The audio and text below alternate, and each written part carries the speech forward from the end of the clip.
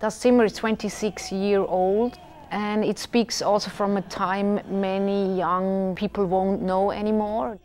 You had to sit in front of one little box and everything around you was shrinking. Families sat together and the program was given from a monopole, from television, whereas today we can watch the things whenever we want. The work tried to expand the reality. Only the sender is staying in the size and the reality is blown up.